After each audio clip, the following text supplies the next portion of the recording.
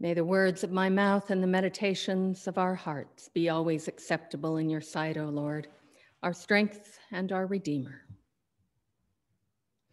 Amen. Well, Lent has begun, starting with Ash Wednesday this past week and continuing on for 40 days, minus Sabbath days, which you know are always feast days, until Easter. Our gospel today speaks of Jesus' 40 days in the wilderness, and we feel invited along with him. Now, over these coming Lenten Sundays, we will notice Jesus sounds different, or rather the gospel readings do. There are no healing scenes, no miracles, no calling of disciples, and we will not hear of him drinking or eating a meal until the Passion reading on Palm Sunday, when first he is betrayed at that table and then offers bread and wine to the disciples as his body and blood. So what do we hear in these Sundays, knowing now what we don't? We hear tension, confrontation, and we hear Jesus teaching his most powerful truths and also the most difficult ones. And here I so appreciate Mark's brevity. Rarely does anyone tell me that they really love confrontation or can't wait to enter into the tension of disagreement. More often I hear how badly it can go or has gone. Jesus shows the way by speaking unvarnished truth, and we are introduced to his authority to do so at his baptism, when the heavens are forever torn apart and the Spirit of God descends into him. I know your bulletin says on him.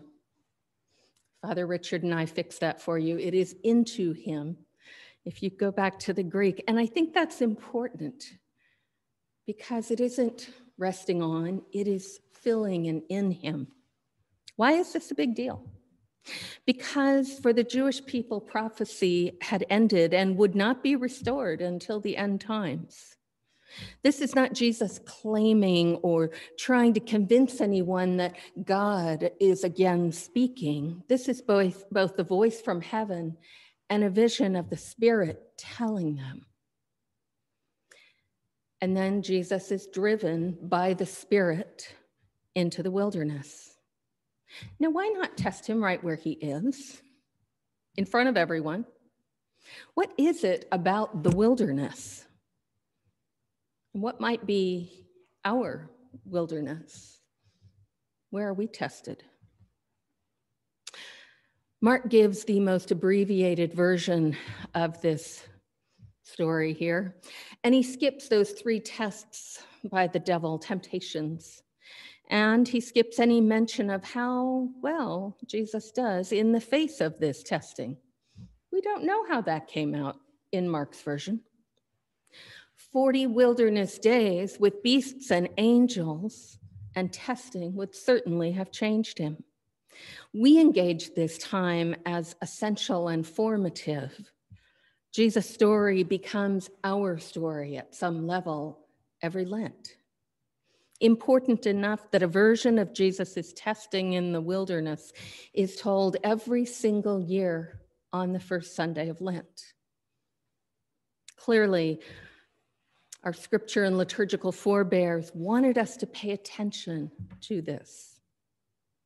This confrontation between Jesus and Satan, placed at the start of Mark's gospel, is not only about them, it's about the Spirit who drove Jesus out there. Is Jesus being portrayed as unwilling to go, I wonder? The Spirit has come into him, filled him, signified his mission, and then drives him into the wilderness to battle Satan.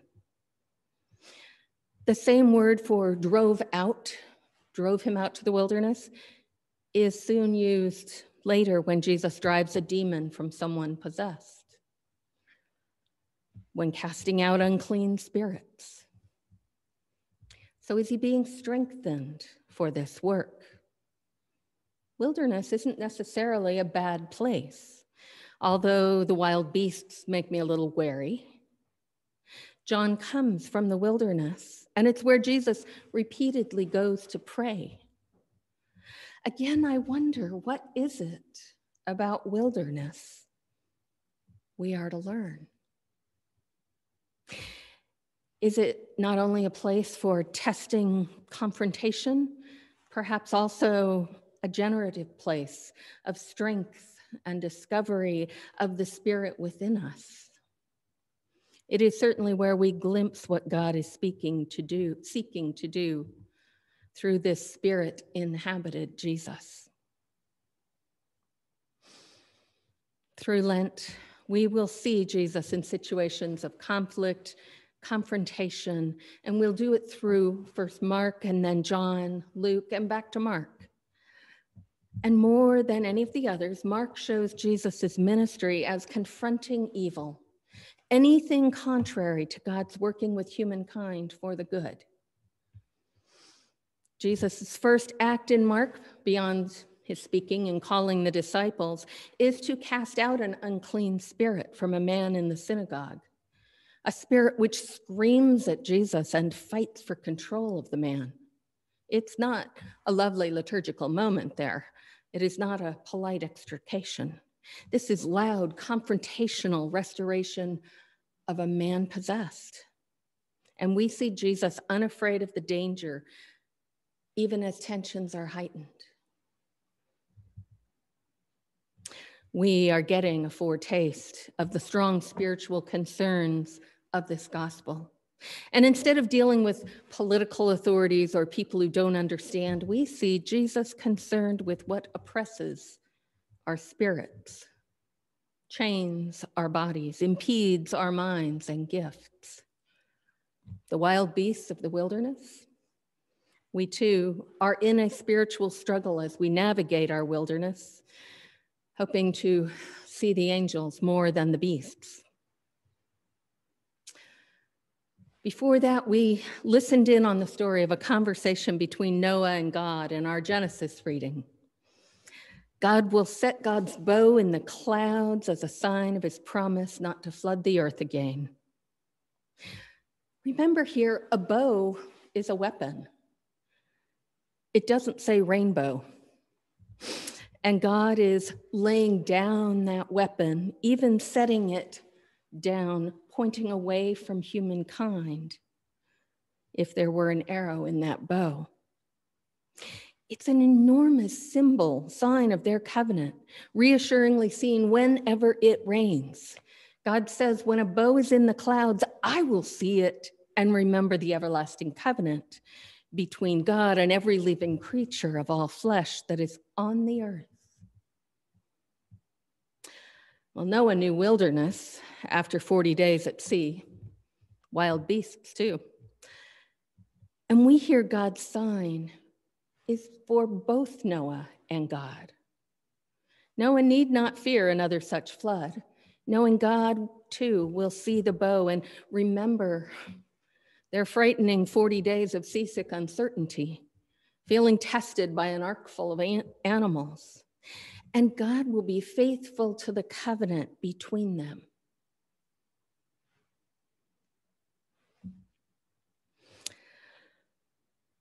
So I come back to wilderness. Is it on the open sea with no end in sight?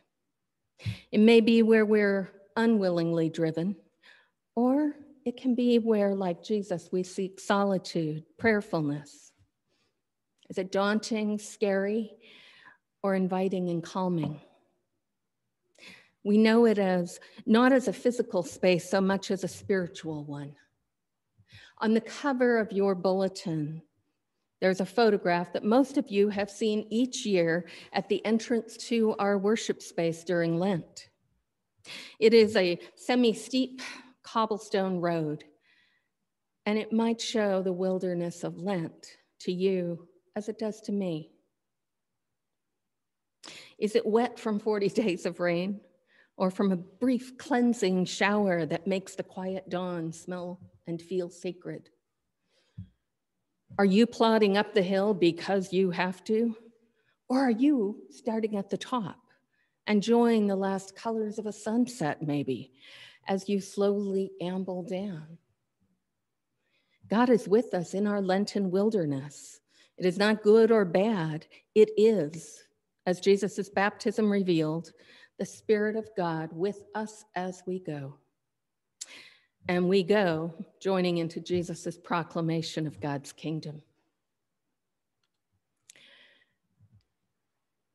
Looking back to the baptism, Jesus embodies the inbreaking of God's kingdom, of God's reign. Like wilderness, it's no physical or geographic place. Rather, it's the beginning of a new time, a new way. The tearing open of the heavens at Jesus' baptism tears open the veil between God and humankind, revealing God's intention for all creation. The time is fulfilled and the kingdom of God is at hand, Jesus says, and it continues to be such a time. Mark conveys that urgency and reaches beyond the immediate scene. He punctuates here.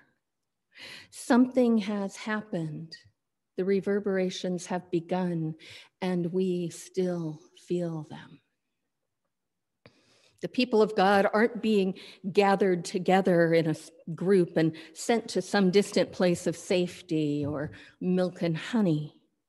Those who hear and heed Jesus' message are to see new possibilities, new realities, not elsewhere, but in this newly accessible, torn open relationship with God through God's Son.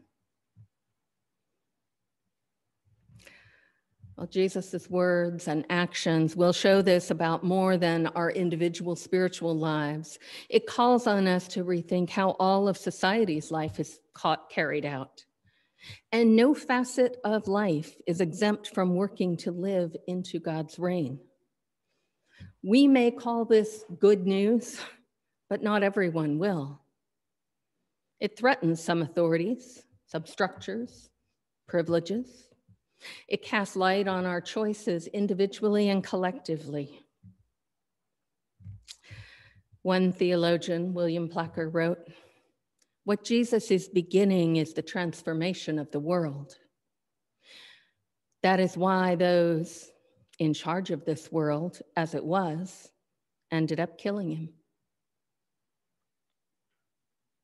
We who follow the living Christ must carry on that transformation and carry it within."